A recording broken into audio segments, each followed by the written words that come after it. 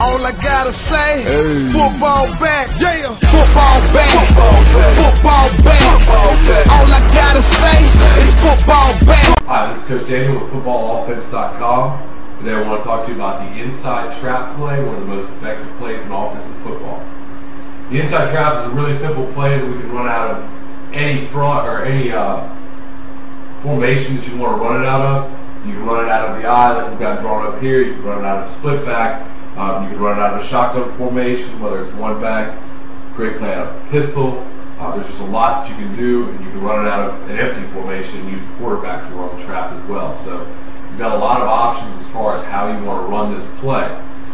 The inside trap that we're going to draw up here is going to be your basic inside trap out of the I formation. And we're going to draw it up against what would be a 4-2-5 or a 4-4 defense here. And then you can also run it against odd fronts, run against really anybody based on our rules. First thing we've got here, very important block, is the center blocking back on the person who's lined up over top of the guard. In this case, it's a one technique defensive tackle who's lined up over the guard, and he's the one that we've got to make sure doesn't get through where the guard's pulling, so the guard can get a clean pull to the other side of the play. So the first thing is our center getting this back block here on the one technique defensive tackle. Our guard over here is going to come down inside and work his way up to the backer. He's going to make sure that this tackle doesn't scrape over the top of the center's block and get in the way of the play, and then he's going to work his way up to the linebacker on the backside. Our play side tackle is going to try to work his way down to this linebacker, pick him off. There's a good chance that this linebacker will flow hard over the top to try to get into where this play is going, and we're even giving him a little bit of a look of the play going this way. So a lot of times we'll do this backer going across the play, and that's fine. We just want to take him wherever we can take him. We can still seal it off and make a wall for that back to go through. The key block that we have, of course, on the inside trap is the trap block.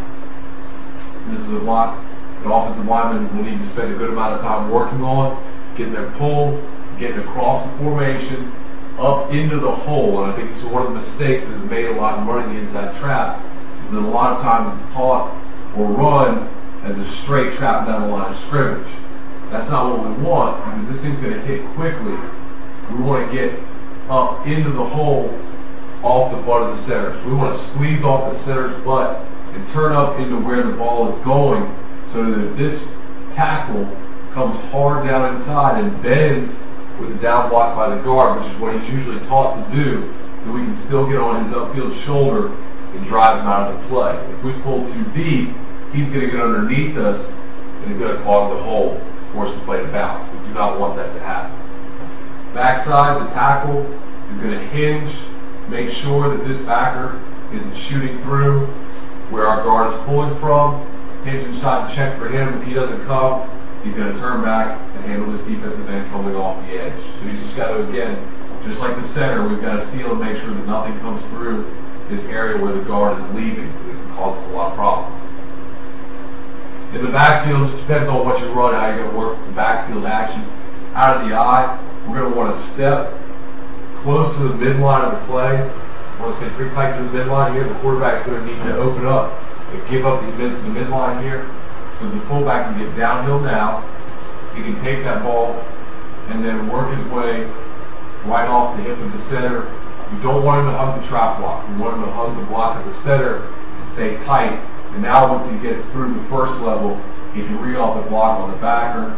And again, if this backer comes down inside, we have to cut it all the way back across. He's going to have it open.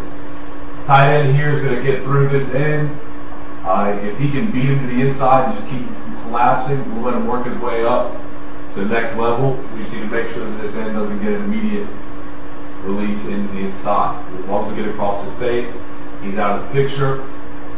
Here we've got a little counter action being given by the running back.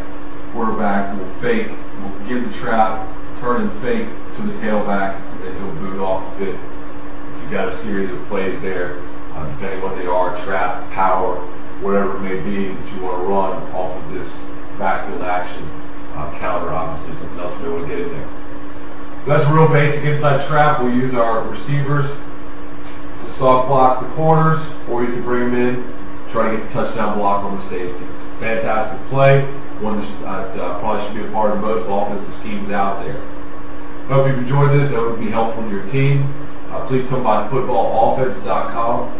Visit us, sign up for the newsletter there. We have more information building up on the site. We want you to be right there with us. Let us know what you think. Appreciate you listening today. Have a great day.